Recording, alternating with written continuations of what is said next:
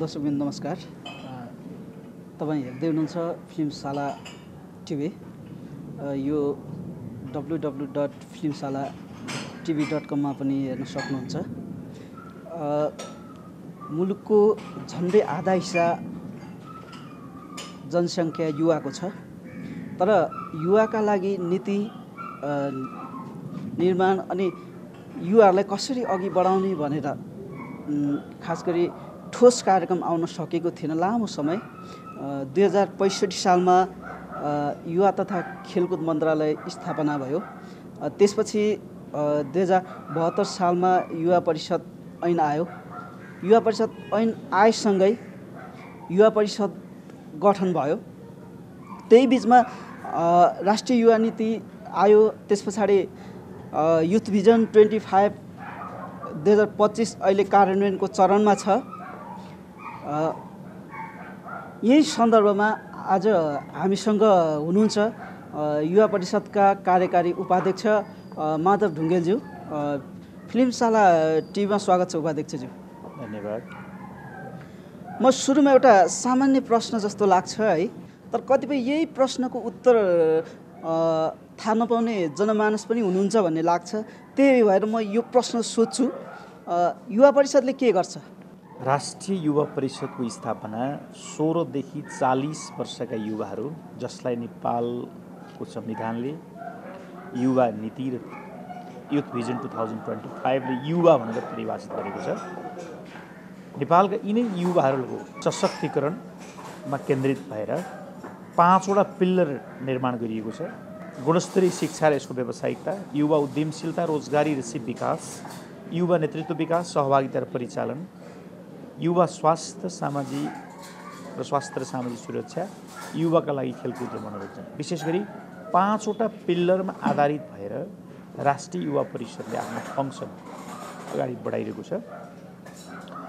त्यसमध्ये पनि हामीले प्रारम्भ कालमा विशेष गरी युवा उद्यमशीलता, रोजगारी र सिप विकास, युवा नेतृत्व विकास, सहभागिता र परिचालन 2 वटा विषयवस्तुलाई विशेष महत्त्वका साथ फोकसिङ गरेर हामीले कार्यक्रमहरू अगाडि बढाइरहेका छौँ। यद्यपि यो संस्थाको स्थापना भर्खरै भएको हो, त्यसको पहिलो यो राष्ट्रिय युवा परिषदको पहिलो मान्छे म नै, पहिलो कार्यकारी उपाध्यक्षको नियुक्ति भए पश्चात राष्ट्रिय युवा परिषदको कामको प्रारम्भ भएको छ। त्यसपछि हामीले 75 वटा जिल्लामा जिल्ला कार्यालयहरू स्थापना गरेका छौँ। यसको केन्द्रीय कार्यालय त्रिपुरेश्वरमा खडा गरेका छौँ।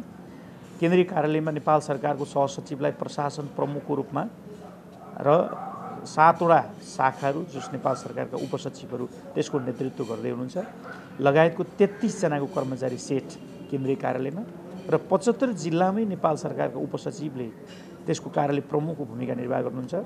1 जना कम्प्युटर अपरेटर र कार्यालय सहित 3 जनाको कर्मचारी सेट र 60 वटा जिल्लामा जिल्ला युवा समितिका अध्यक्षहरू मनोनयन भएका छन्। बाँकी सदस्यहरू र 15 जिल्लाका अध्यक्षहरू मनोनयन हुन बाँकी रहेको अवस्था छ र यति हामीले फङ्सन निर्माण गरिसकेको अवस्था छ। यो साङ्गठनिक संरचना भयो, यहाँहरूको उपलब्धि के? यो एक आर्थिक वर्षमा गरेको कामको मैले दृष्टान्त बताउँदैछु। नेपाल सरकारको यो यस्तो संस्था हो जसले भौतिक प्रगति 100 कटाएको छ र वित्तीय प्रगति 80 कटाएको छ। सरकारी संस्था हो यो।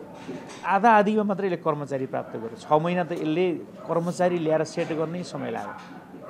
जम्मा 5 महिना काम गर्दाको हाम्रो परिणाम हामीले विशेष गरी यो 1 वर्ष अथवा यो 1.5 वर्षको बिचमा हामीले, मैले अघि भने, यसको बेसिक स्ट्रक्चर हामीले निर्माण गरेका छौँ। यसको बाटो निर्माण गरेका छौँ। सङ्घ संस्थासँग मिलेर काम गर्ने एउटा इन्भाइरोमेन्ट बनाएका छौँ। एनजिओ आइएनजिओ र युवा परिषदको बिचको सम्बन्धलाई व्यवस्थित गर्ने गरी एउटा चाहिँ अगाडि बढाइरहेका छौँ।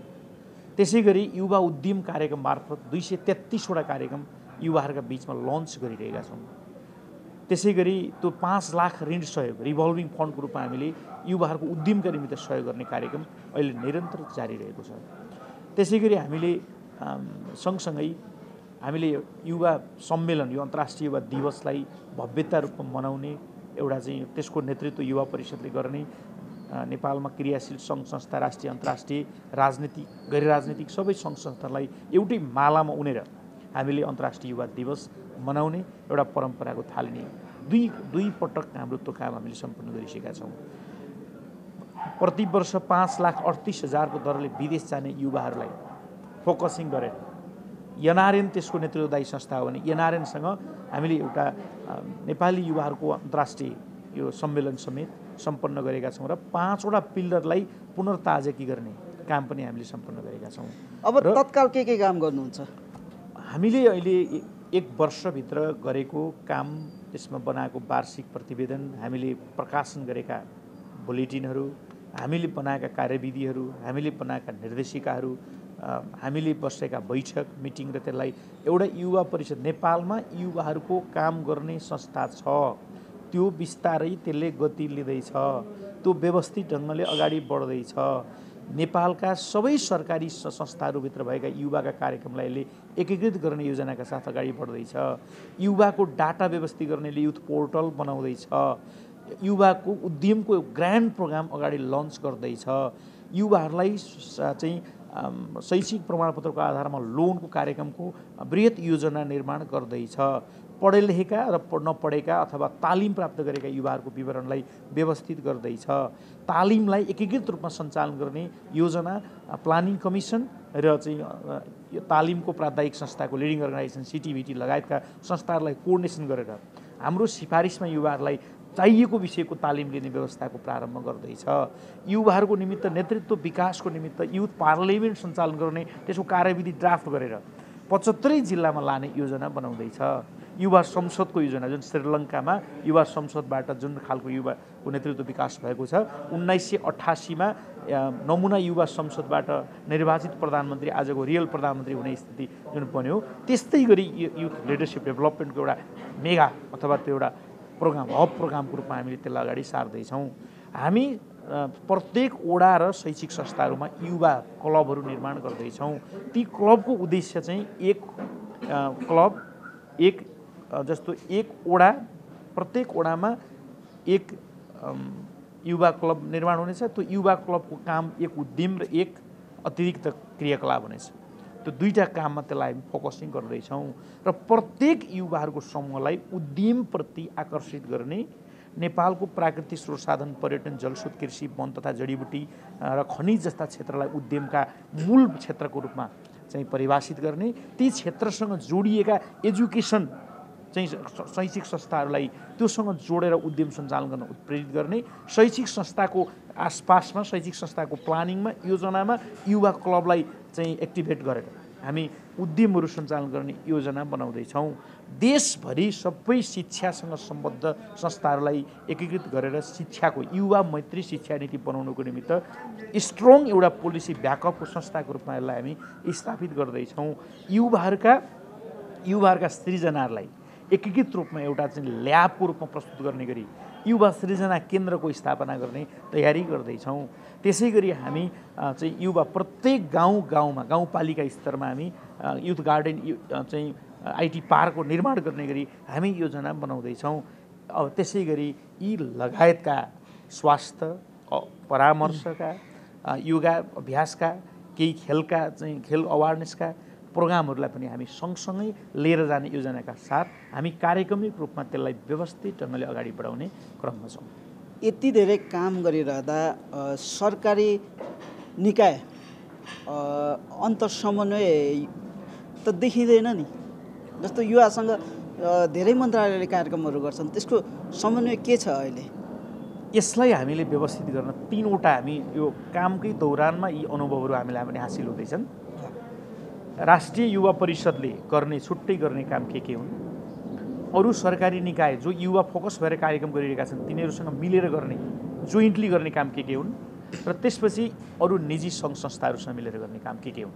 3वटा क्याटेगोराइज गरेर हामी युवा स्वरोजगारलाई युवा परिषदको मातहतमा ल्याउने, योजना आयोग अन्तर्गत सञ्चालित स्वयंसेवक परिचालनको संस्थालाई हामी युवा परिषदको मातहतमा ल्याउने, त्यसै गरी युवा पुनर्स्थापनाको कामको जिम्मा पनि हामी लिँदैछौँ। तर युवा पुनर्स्थापनाको जिम्मामा द्वन्द्व पीडित, विदेशबाट फर्किएका सडकमा फालिएका चाहिँ जोखिममा परेका र लगायतका यी अप्ठ्यारोमा परेका युवाहरूलाई पुनर्स्थापित गर्ने पहिलो परामर्श, दोस्रो सिपको तालिम र तेस्रो उनीहरूलाई उद्यमी बनाउने काममा रूपान्तरण गर्ने अभियानका साथ हामी गृह मन्त्रालय अन्तर्गत रहेका रिहाब सेन्टरहरूलाई पनि युवा परिषदको लिडिङमा संयोजन गर्ने तयारी गर्दैछौँ र त्यसै गरी अरू महिला बालबालिका मन्त्रालय अन्तर्गत रहेको महिला पुनर्स्थापना केन्द्रलाई पनि हामी संयोजन गर्ने तयारी गर्दैछौँ र यी लगायत कृषिसँग जोडिएका, उद्योगसँग जोडिएका,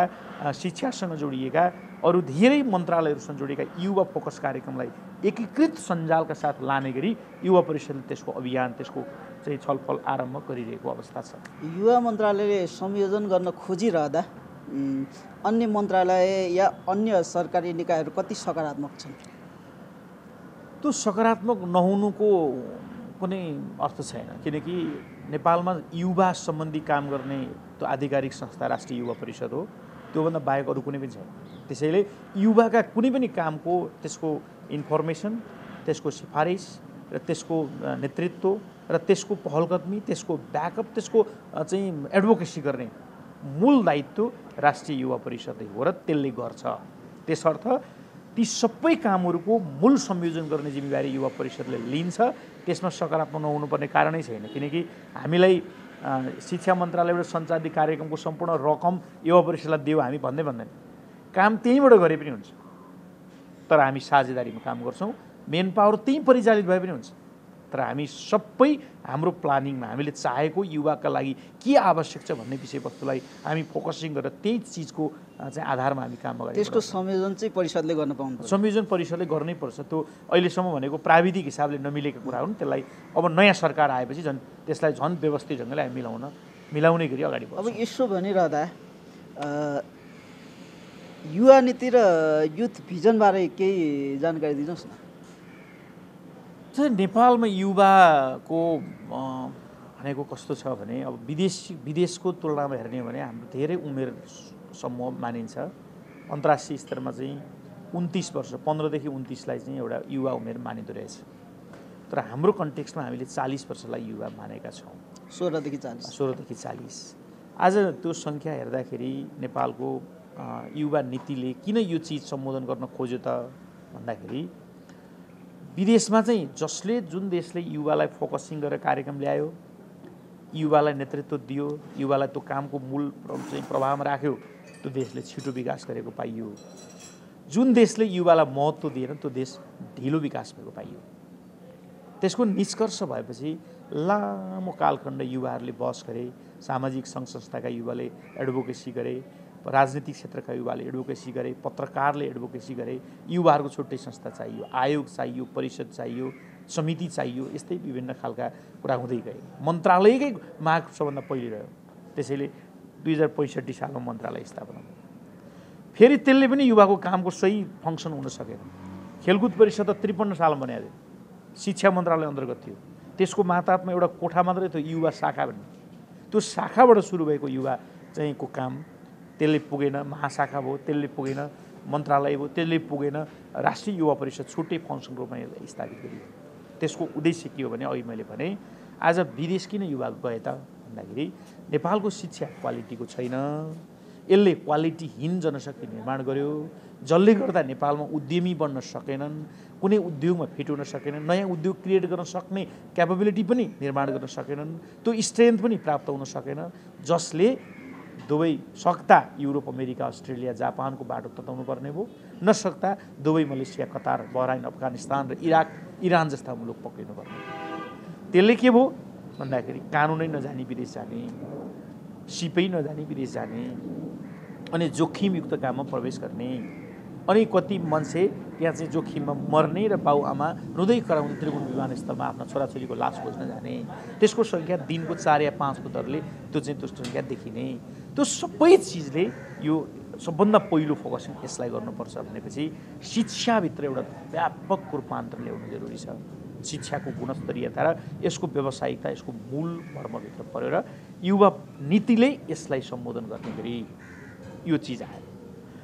त रोजगारी अर्को विषयवस्तु बन्यो, किनकि रोजगारी छैन देशमा। हामीले रोजगारीका ठाउँहरू क्रिएट गर्न सकेका छैनौँ, त्यसको वातावरण क्रिएट गर्न सकेका छैनौँ।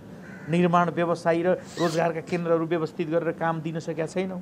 नसकेपछि के भने त्यो बाटो युवाले देख्न सकेन। त्यसलाई फोकसिङ गर, नेपालभित्रै त्यो पढे लेखेका अब नपढेकालाई स्किल देऊ, सिप देऊ, तालिम देऊ, स्किलफुल बनाऊ, प्राविधिक शिक्षा पढाऊ। अब पढिसकेका सचिव प्रमाणपत्रधारीलाई काम गर्ने ठाउँ देऊ भन्दाखेरि रोजगारको ठाउँ स्थापित गर्नु पर्यो। कसरी गर्ने भन्दाखेरि त्यो एउटा रोजगार सिर्जना गर्नको निमित्त, उद्यमी बनाउनको निमित्त तालिमदेखि लगायतका अरू कार्यक्रमहरू सञ्चालन गर्नु पर्यो। त्यसका निमित्त यो युवा नीति चाहिँ बनाएर, युवाको छुट्टै संस्था बनाएर सङ्घ संस्थाको प्रतिनिधित्व त्यहाँ सिर्जना गरेर त्यसमा चाहिँ युवा मन्त्रालयको मन्त्री त्यसको अध्यक्ष रहने, कार्यकारी उपाध्यक्ष क्याबिनेटले नियुक्त गर्ने र त्यसमा 8वटा मन्त्रालयका सचिव त्यसको सदस्य रहने। त्यसपछि 25 जना सङ्घ संस्थाबाट, अर्को विभिन्न राजनीतिक क्षेत्रमा योगदान गरेका, युवाका क्षेत्रमा योगदान गरेका युवाहरूबाट र केही समावेशी ढङ्गले समेटिएका र त्यसभित्र पनि 50% महिलाको ग्यारेन्टी गरेर यो नेपालको पहिलो संस्था हो जहाँ 50% चाहिँ ग्यारेन्टी गरिएको सरकारी संस्था हो। त्यो महिलाको ग्यारेन्टी गरिएको त्यो रूपमा यसलाई एउटा फङ्सन खडा गरियो। त्यो फङ्सनलाई देशव्यापी बनाउने एउटा ठुलो प्रोग्रामको रूपमा यसलाई लियो र त्यसको आधारमा युवाले एउटा राष्ट्रको रक्षाको स्वाभिमानी नेपाली बनाउने, स्वाधीन नेपाली बनाउने, उद्यमी नेपाली बनाउने, एउटा सक्षम नेपाली निर्माण गर्ने, त्यसका निमित्त आफै पहलकदमी गर्ने, स्वयंसेवीकी भूमिका निर्वाह गर्ने, राज्यलाई झकझकाउने, राज्यको पार्टमा चाहिँ एउटा लिडिङ रोल निर्वाह गर्ने उद्देश्यका साथ युवा नीति र युथ भिजन 2025 आयो। त्यसर्थ यो चिजलाई इम्प्लिमेन्टेसन गर्न युवा परिषद बन्यो। यसो भनौँ, युवाको हक हित संरक्षण का लागि युवा नीति बन्यो। स्वाभाविक हो। मैले यी सबै व्याख्या विश्लेषण गरेको सार चाहिँ के हो भने युवाको हक हित अधिकार जे भने पनि ती सबै कुराको संरक्षण, सम्वर्धन, विकास र यसलाई राष्ट्रको समृद्धिमा युवाहरूको भूमिकालाई प्रभावकारी बनाउनको निमित्त यो युवा नीति यो युथ भिजन चाहिँ खास के हो? युवा नीतिको कार्यान्वयन गर्नेका निमित्त बनाइएको एउटा 10 वर्षे मास्टर प्लान हो। त्यो मास्टर प्लान हो। अघि मैले भनेका 5वटा पिल्लर त्यसमा आधारित छन् र यो 10 वर्षभित्र हामी यो गर्छौँ भन्ने कुराको विषयवस्तुको एउटा सार चाहिँ युथ भिजन 2025 हो, जसले आजको युवाको अवस्था यो अवस्थामा रहेको छ।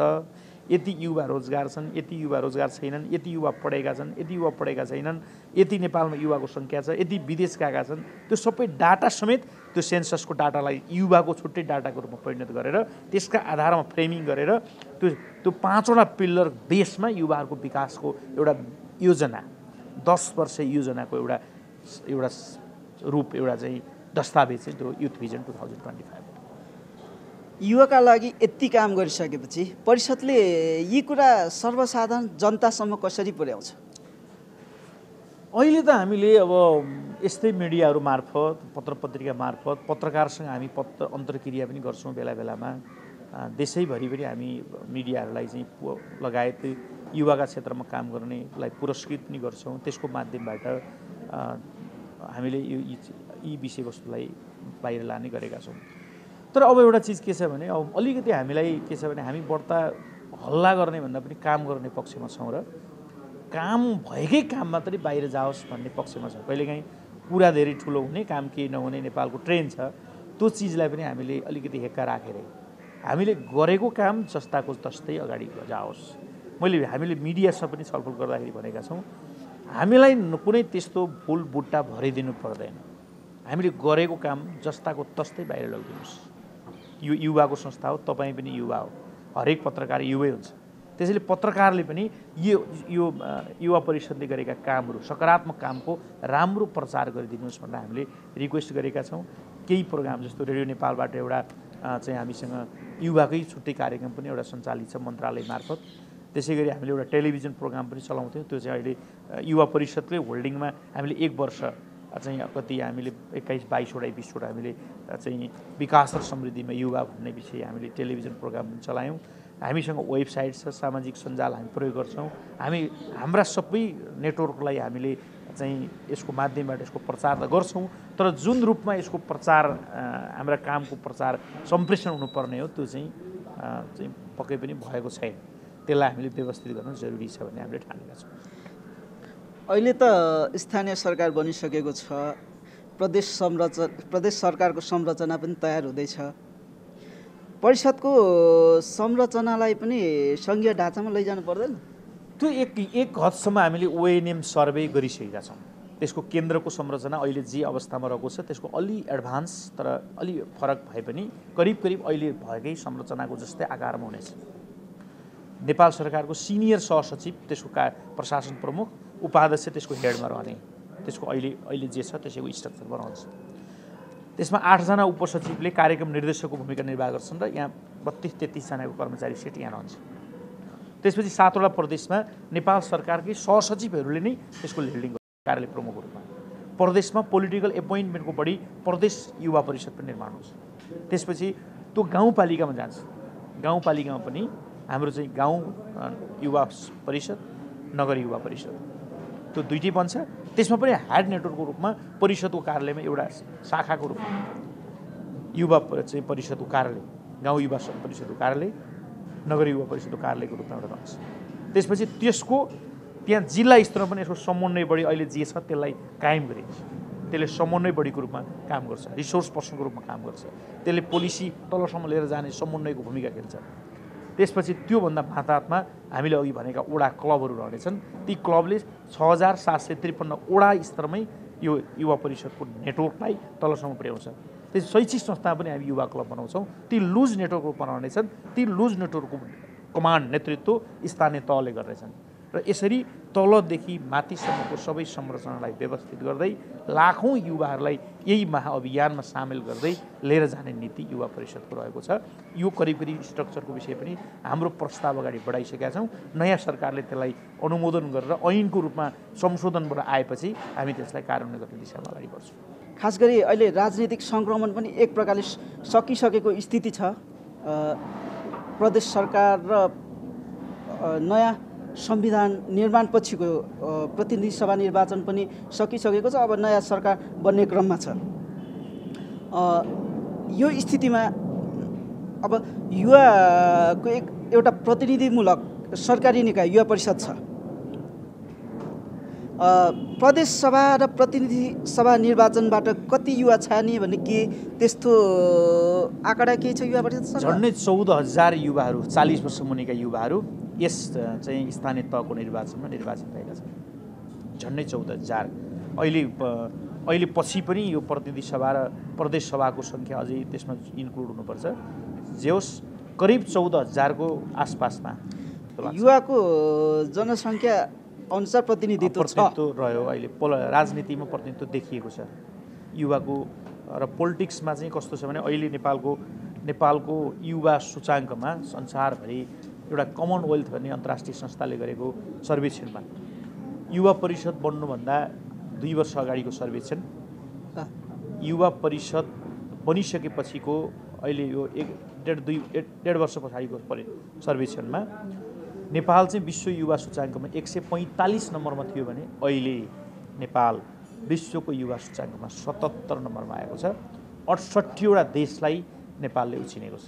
किन भन्दाखेरि हामीले बनाएको नीति यो युथ भिजन 2025, युवा नीति 2072, युवा परिषद ऐन 2073, हामीले बनाएको नियमावली, हामीले बनाएका निर्देशिका, हामीले बनाएको कार्यक्रम, सरकारको मूल योजनामा युवा रह्यो भन्ने जुन एउटा सन्देश, त्यो एउटा यसको नम्बरिङ हो भने त्यसभित्र 4 वटा क्याटेगोरी हुन्छन्। एउटा शिक्षा, एउटा स्वास्थ्य, एउटा आर्थिक अवस्था र एउटा राजनीतिक सहभागिता। यो 4 वटा क्षेत्रभित्र सबभन्दा धेरै राजनीतिमा हाम्रो चाहिँ सहभागितामा संसारभरि हेर्दाखेरि हामी 11औं नम्बरमा आउँदो रहेछौँ। अरूमा चाहिँ हाम्रो शिक्षामा झन्डै 100 को माथि 132 को रेसियोमा छ। स्वास्थ्यमा हामी 80 को रेसियोमा छौँ। त्यसै गरी शिक्षा, स्वास्थ्य, आर्थिक अवस्थामा पनि हामी त्यही करिब 80-90 को रेसियोमा छौँ। र हामी पोलिटिकल वेलबिङको हिसाबले अथवा सहभागिताको हिसाबले हेर्दाखेरि चाहिँ हामी 11 नम्बरमा आउँदा त्यसले हामीलाई तान्दो रहेछ। त्यो चाहिँ अहिले क्याटेगोराइजमा हामी 77 नम्बरमा आइपुगेका छौँ। यद्यपि श्रीलङ्का संसारभरिका युवाहरूको चाहिँ प्रतिस्पर्धामा युवा सूचाङ्कमा 31 नम्बरमा छ। त्यसपछि अर्को भनेको दोस्रो मलेसिया छ र तेस्रोमा हामी आइपुग्छौँ। एसियाको तेस्रो युवा विकासको सूचाङ्कमा हामी अहिले आइसकेको अवस्था छ। यो गति र हाम्रा यी कार्यक्रमहरू लन्च भयो भने हामी अर्को 2 वर्षमा यो सङ्ख्या अझै धेरै डिग्रीलाई हामी ओर तान्न सक्छौँ भन्ने हामीलाई विश्वास छ। युवा शक्तिका हिसाबले हामी उपलब्धितिर छौँ एकदम। यद्यपि राजनीतिमा के असन्तुष्टि व्यक्त भइरहेछ भने युवाहरूले ठाउँ पाएनन् भन्ने छ होइन। खास गरी युवा सोचले हुने हो कि उमेरले हो, के लाग्छ यहाँलाई? भन्न त youth has not any as भन्छ होइन। युवाको कुनै एज हुँदैन, एजमा त्यसलाई डिमार्केसन गर्न सकिन्न भन्छ। तर एज बाहेक अर्को डिमार्केसन गर्ने त्यसको एउटा बेसिक आधार गाह्रो हुन्छ। त्यसले गर्दा एजलाई हामीले त्यसको आधार मान्ने गर्छौँ। तर यद्यपि युवा भनेको एउटा ऊर्जा हो, जोस हो, जाँगर हो। उसका चाहिँ एकदम जागृत भएका सेलहरू हुन्, उसको चाहिँ एकदम तीक्ष्ण मस्तिष्क हो, उसका सबल ज्ञानेन्द्रिय हुन्, जसले सम्पूर्ण जीवनलाई उसले चाहिँ एक्टिभ बनाउन सक्छ। त्यो हो युवा भनेको होइन। त्यसैले त्यो उमेरमा चाहिँ त्यो एक्टिभ बनाउन सक्छ भन्ने एजुमेसनका साथ युवाको उमेर परिभाषित गरिएको छ। त्यसर्थ म भन्छु युवालाई नेपालमा अब नीति निर्माणको तहमा युवाहरूको रोल अलिक कमजोर हो भन्ने कुराको एउटा विषयवस्तु चाहिँ पक्कै पनि त्यसलाई अझै हामीले जागृत गर्दै लानुपर्छ। त्यो चाहिँ राजनीतिक दलभित्र अथवा केन्द्रीय कमिटीभित्र निश्चित प्रतिशत युवाहरूको चाहिँ अनिवार्य उपस्थितिलाई ग्यारेन्टी गर्दै लानुपर्छ।